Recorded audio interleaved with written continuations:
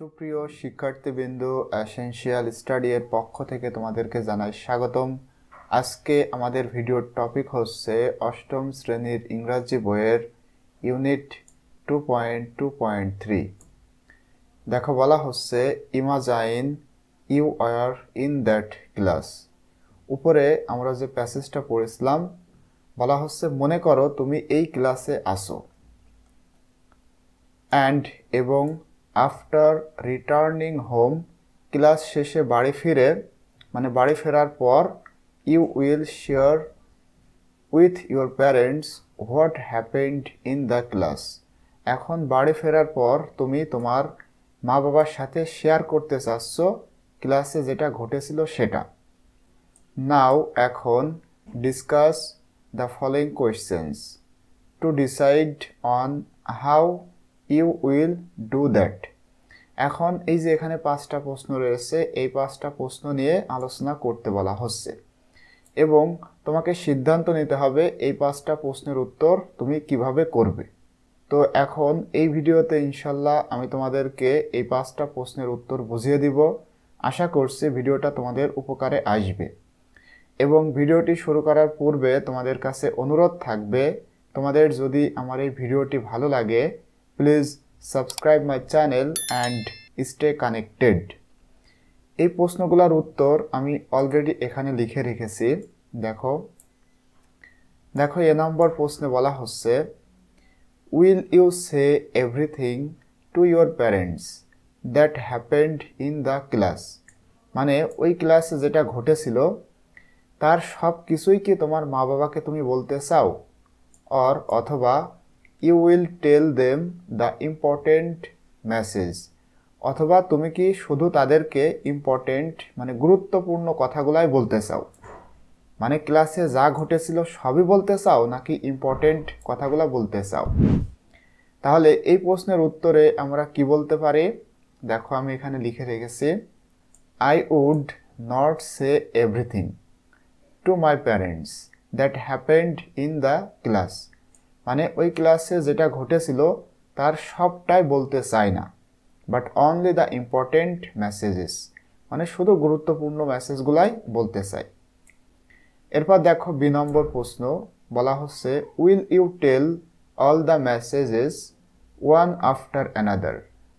বলা হচ্ছে তুমি কি তাদেরকে সব মেসেজগুলা একটার পর একটা বলবে নাকি সাজিয়ে অ্যারেঞ্জ সাজিয়ে গুছিয়ে শুধুমাত্র ইম্পর্টেন্ট মেসেজগুলো বলবে, যেগুলো গুরুত্বপূর্ণ সেগুলোর উপরে ভিত্তি করে সাজিয়ে বলবে নাকি সবগুলা একটার পর একটা বলবে।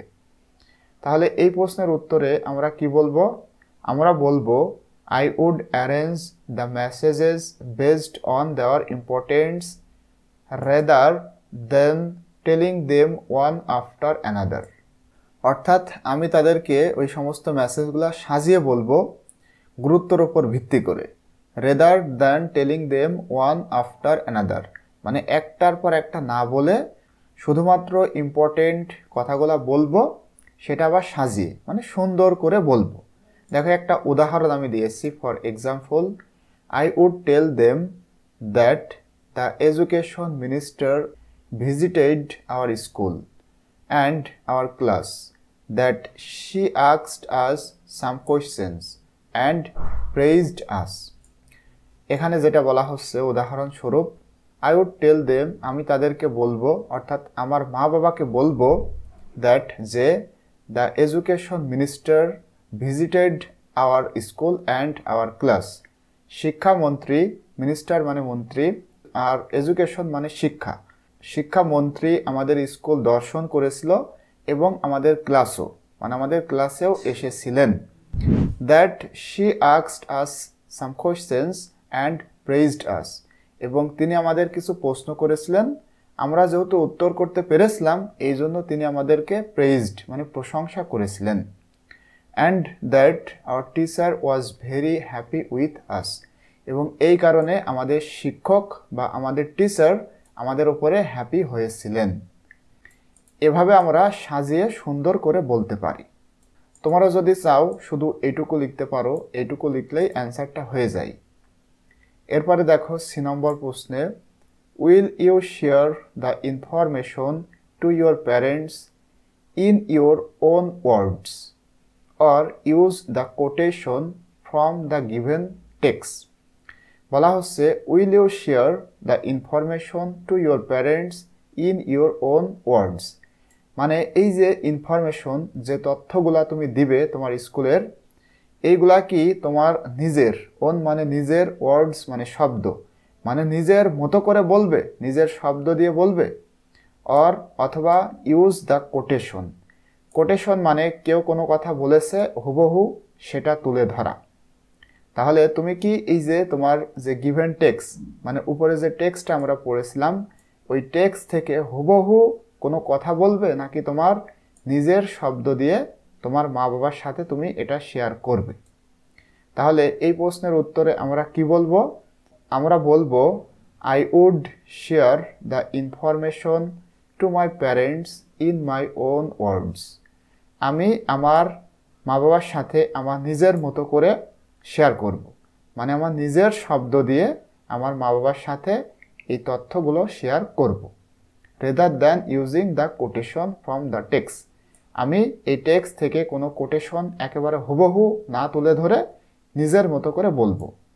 I would also try to use simple and clear language that my parents can understand easily. এছাড়াও আমি মূলত চেষ্টা করব ব্যবহার করতে একেবারে সহজ এবং খুবই পরিষ্কার ভাষায় বলতে, যেন my parents can understand easily, আমার মা বাবা খুব সহজেই বুঝতে পারে। তাহলে এটা তোমরা লিখতে পারো।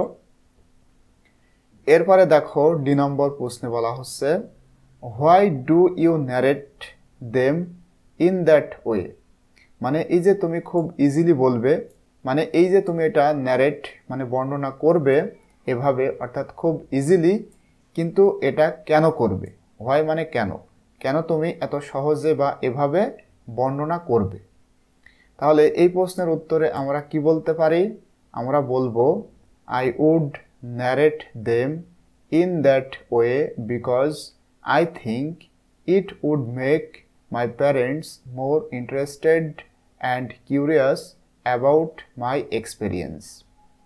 আমি এটা বর্ণনা করব এভাবে বিকজ, কারণ I think আমি মনে করি it would make my parents more interested, এটা আমার মা বাবাকে আরও বেশি মজাদার বা আগ্রহী করে তুলবে, and curious about my experience, এবং আমার অভিজ্ঞতা সম্পর্কে কৌতূহলী করে তুলতে পারবে, এই জন্য আমি এভাবে বর্ণনা করব।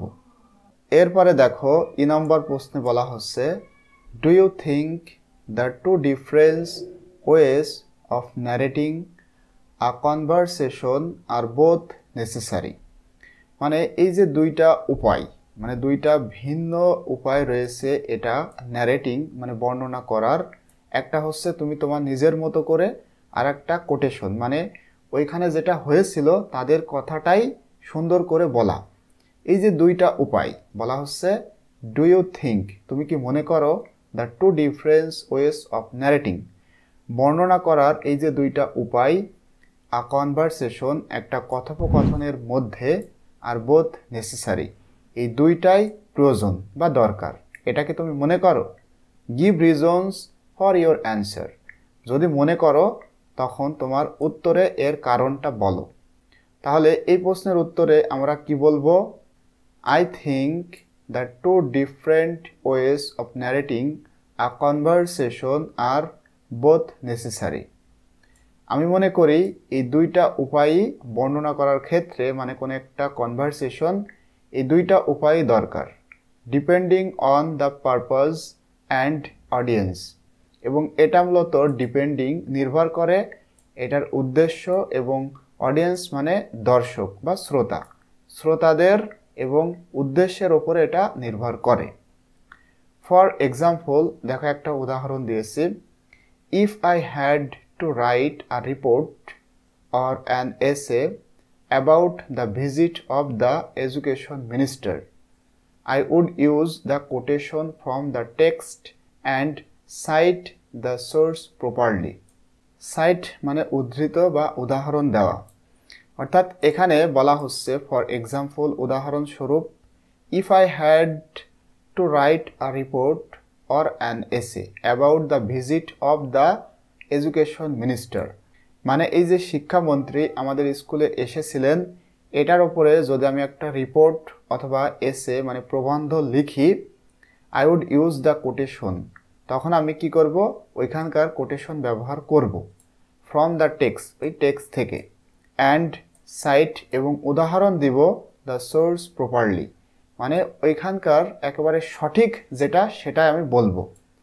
এবং এটা করার কারণ this word show that I have done my research and that I respect the original author.